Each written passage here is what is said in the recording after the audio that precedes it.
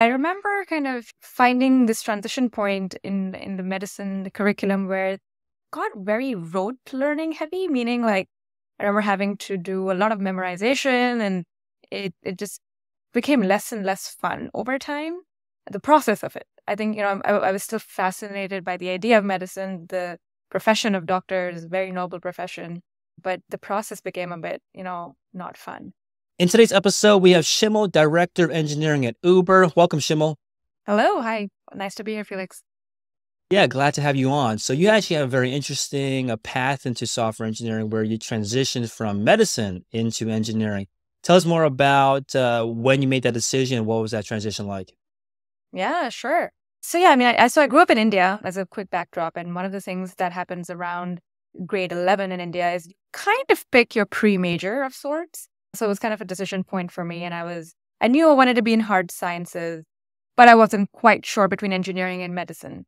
I went through quite a few career counselors and eventually decided to give medicine a shot. And actually, I kind of enjoyed the beginning part of my journey with medicine. We were being taught genetics at the time, I remember. And genetics is really cool. Like, it's like fairly new overall and lots of kind of logic-based reasoning that genetics entails. So it's kind of fun. But I remember kind of finding this transition point in the medicine curriculum where it got very rote learning heavy, meaning like I remember having to do a lot of memorization and it just became less and less fun over time. The process of it. I think, I was still fascinated by the idea of medicine. The profession of doctor is a very noble profession, but the process became a bit, not fun. But anyway, a year into this, I got the opportunity to go to Singapore on a scholarship and to study in Singapore for 2 years in what they call a junior college. And that was kind of a reset opportunity for me. It was a moment of pause to kind of see and reflect where I was and what I wanted to do next, whether I wanted to continue to pursue medicine or consider a switch. And I think given that I wasn't quite loving, the rote learning side of things, I was like, okay, well, something needs to switch. And so I decided to switch to engineering and kind of give that a shot. Yeah, it sounds like your career has been gone through a couple pivots. Another one that you made was when you were at your career at Microsoft, where you switched from a software development engineer in test, or some people might call it QA engineer, to a software like development engineer. So, what made you make this transition? So, like I said, I think, some pivots are intentional and some pivots are not. This one was definitely intentional. So, a quick backdrop. I started my career at Microsoft, and before actually, I was an intern at Microsoft for a couple of summers, and I was interning as a test engineer. So I naturally joined as a full-time test engineer. And about, 5, 6 months into my full-time role, I realized I wasn't enjoying my day-to-day. It was not fun. It felt like a Groundhog Day kind of a vibe after a while. Like I just felt like my learning was very slow. The amount of satisfaction I got from what I was doing was kind of diminishing over time. And, we typically work in a large team of cross-functional folks, right? So we had QA and we had developers and PMs, etc. And I always remember going to the stand-ups and thinking, wow, these engineers are doing the cool work. Like, that's the fun part. Like, that sounds, intellectually stimulating and challenging and rewarding. So I kind of knew what good looked like, I guess, because I was seeing it play out. And I think once I had that, I was very clear that I needed a switch and that I needed to move. So I think for me, it was fairly quick into my career. And so I made that switch about a few months in. I remember hitting a couple of walls internally too. Like I remember talking to this really senior engineering manager in my larger org. And I was like, I want some advice. What do you think? I'm looking to like switch into the role. But interestingly, his response to me was, you should stay in test. Test as a discipline needs more talent. And I remember being a little like weirded out by that discussion because I was like, wait, is that a compliment that you're saying I'm good and I should stay in test? Or is that like an offhanded way of saying, no, you're not good enough for a dev role? So it's like this weird thing. But, I sat with that for a few weeks, but eventually I was like, no, I want to do this. And so I started interviewing internally and eventually landed a role within the same org. So yeah, very, very glad I made that switch. Yeah, and you saw what happened at Microsoft. In general, when you look at the rest of the industry, what do you think is the future of test engineering or QA engineering? Yeah. I think test engineering plays a big role in specific domains. So I'll start with, like, for instance, anything to do with hardware will need a ton of QA discipline, mostly because hardware is just a whole other ballgame. There's no rollbacks of sorts. Like, you really need to be buttoned up. In fact, even when I was at Microsoft, they did keep the QA discipline for certain specific teams and especially the hardware teams. And I do think there is a place for test infrastructure, for instance, like building tools and infrastructure to enable testing is still quote unquote development work because you are writing software. But I think that the pure discipline of writing unit tests or integration tests or end-to-end, tests, that can be democratized. I think that, assuming your test infrastructure is solid, you can expect your developers to be writing the test code as they go along, right? So I think that the testing industry will continue to have investments because we need those tools, but the actual writing of the test doesn't necessarily need a dedicated set of functional teams focused just on that. And for someone out there that maybe sees what you're saying and sees what you saw at the time too, and they want to make this transition before it's like too late, and they are in QA or test engineering, they want to switch into a software developer, software engineer. How do you recommend they make this switch? Yeah, so I think a couple of things. One is know what you're applying for. Like in my case, I was very aware of the domain, right? I worked on it with the same team. So I knew the context really well. Definitely had that benefit. I mean, I knew the tech stack, all of that jazz. But I would say, like, if you're going cold turkey, and if you have less context, just try to get as much information as you can about the area you're going into. And separately, know what part of it you want to work on. Are you applying for a full stack role, a back end role, a front end role, mobile role? Because that will determine how to prep for your interviews as well. Know what your interest lies in. And then when you are doing the interview practice, etc., focus on that domain. I think practicing and mock interviews are great because then you get to actually practice and keep iterating and improving. Practice, practice, practice. What do you think is the job market like today? Like, do you think it's harder now to find a job in software engineering for someone that, let's say that they are in college or are self-studying right now, or maybe going to a boot camp or something, that they're looking to enter the job market for the first time, like this year, or maybe early next year? What's the realistic expectations that you would give them? Look, I think we're living in an interesting time. So I zoom out and look at it from a decade-long perspective.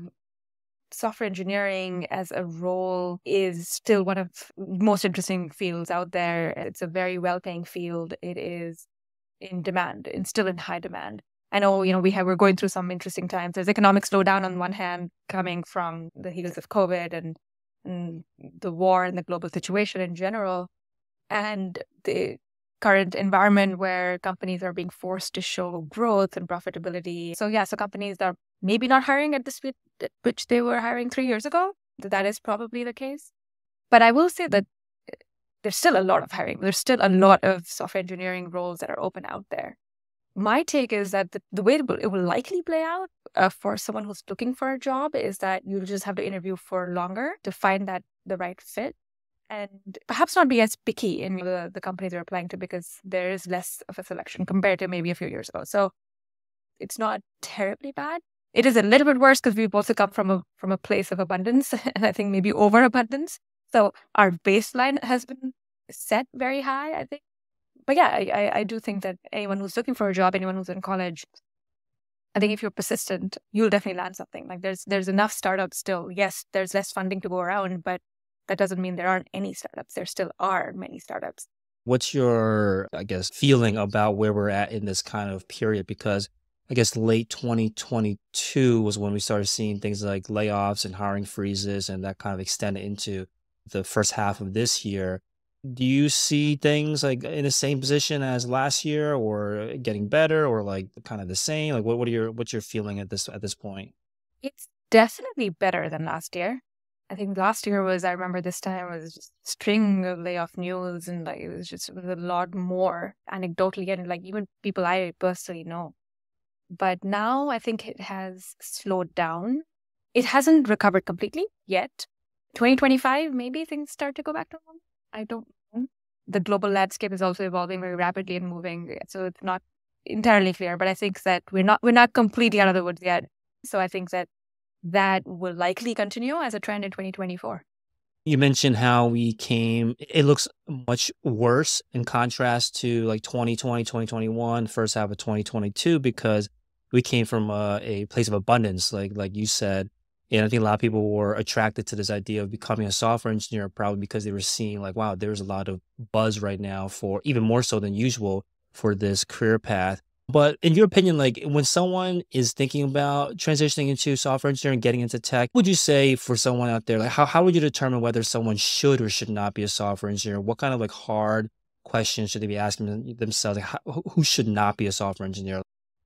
Look, I mean, I don't think there's anyone who should not consider this role. Like if someone is interested and is passionate about building things, and especially software and hardware, I think engineering is for everyone, really. I think what you have to be willing to do is put in the hard work.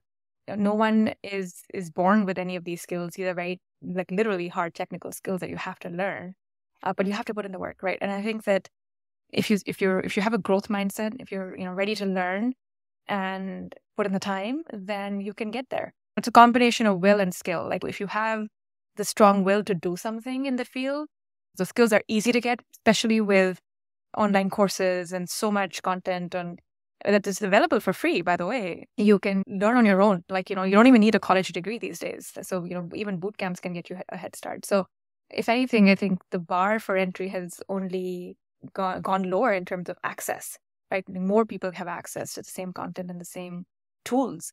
So I think if you're willing, give it a shot, but give it time, have patience. Yeah, and now that you're over a decade into your career, looking back on that time, if you had to start all over again and be transported back into, let's say, your first, maybe even in college, or maybe your first internships or your first real job, what are some things you wish you knew before becoming a software engineer? Yeah, I think I would like talk to more senior people along the way. I kind of learned by trial and error in a way, and pivoted along the way, which, by the way, is a completely fine strategy. I'm not saying that's wrong, but probably not efficient, right? I lost time along the way doing things I didn't really enjoy doing. And like, if you're in college, you don't actively get to interact a lot with industry people, for instance. But when you do, and especially in those internships and those, moments of career fairs or whatever opportunities that you do get, grab those and really lean into those and find people that you can truly have a heart-to-heart conversation with, or people you admire who can guide you on how they got to where they are. So I just think learning from others is something I could have been more proactive about in retrospect, looking back, and I probably would have had a more quicker path, which is to being a backend engineer. Well, I appreciate you coming on here now to kind of pay that forward to help other people that may be looking at this path. I'm sure you get this all the time where maybe family or friends of family come up to you and say they're interested in learning how to code, learning to become a software engineer. What advice would you give them? Like if you were to design the path that could lead to the most likely case of you becoming a software engineer, like what is that path in your mind and in your experience or in what you've seen from your colleagues? Like what is the I wouldn't say the best path, but like what is like a good path that can lead to becoming a software engineer? Yeah. Look, I mean, I think depends on kind of the stage of life you're in. If you're, of course, at a moment when you're entering college, that's a great place to learn, or even high school, right? I started learning my programming when I was in high school. So depending on the phase of life you're in, the answer may vary. If you're already a working professional and you're looking to switch into engineering, I would say start with an online course. I think there's just so much content out there. I remember taking the startup engineering course on Coursera and like really found it to be real, fun. Even college, to be honest, gives you a small window into the world of software engineering because even if you're a computer science major, your projects in a specific class are very contained and in a very siloed environment. But in the real world, it's very different, right? And so hopefully you get some exposure through internships, but if not, like taking some of these courses will give you an idea of like what the real world entails. So startup engineering was cool as a course because it kind of they were making you make a website and create a business as a project, which was over multiple weeks. And what that did was it kind of got you to think full stack, think about distributed systems, think about scale. And it was kind of doing a bit of theory and practice at the same time. So I really liked that format. And it would really bring the theory to life very quickly. So anyway, that was one example of a course, but there are many, many courses out there that, are available. So I'd say start with those. And I think taking those will give you an idea of like whether you enjoy the process. Meaning, coding obviously has a lot of basics and fundamentals like, data structures and algorithms and the theoretical knowledge of like what's good versus bad in terms of design practices. But before you even get into all of that theory, try out something that's actually building from 0 to 100 and see for yourself whether you enjoy that process, because that'll give you a sense of like, okay, if you enjoyed that output, then you can focus on, okay, you know what, I will invest in learning all the theoretical stuff about all these algorithms and these data structures. Because if you're starting from the theory, it's going to be a while until you're going to taste the fruit, the output. And then that, along the way, you may lose interest and be like, okay, this is way too much effort, or this is like not worth my time, or this is not fun. But when you taste that output in the beginning, then you're like, okay, you know what? I get it. I get why I need to know about algorithms.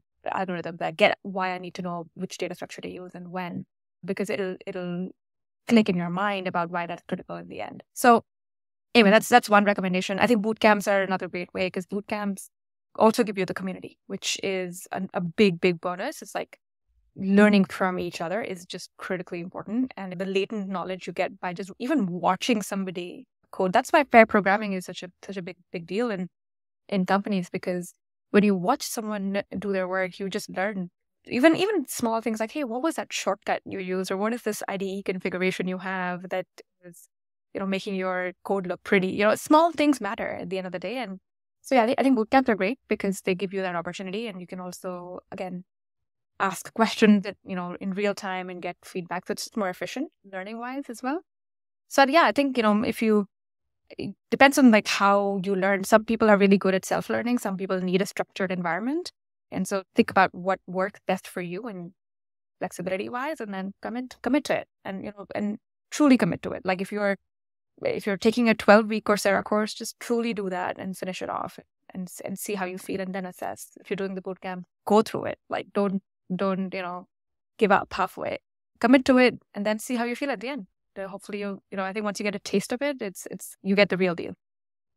Yeah, I love that advice about getting a taste of it first, just to see if you are even interested in doing the actual job rather than like what you might hear about the job. So I think that's great advice. So thank you so much for coming on, Shimul, Director of Engineering at Uber. Thank you so much for coming on and sharing your journey, experience, and advice with us. Awesome. Well, thank you for having me, Felix, and have a great rest of the day.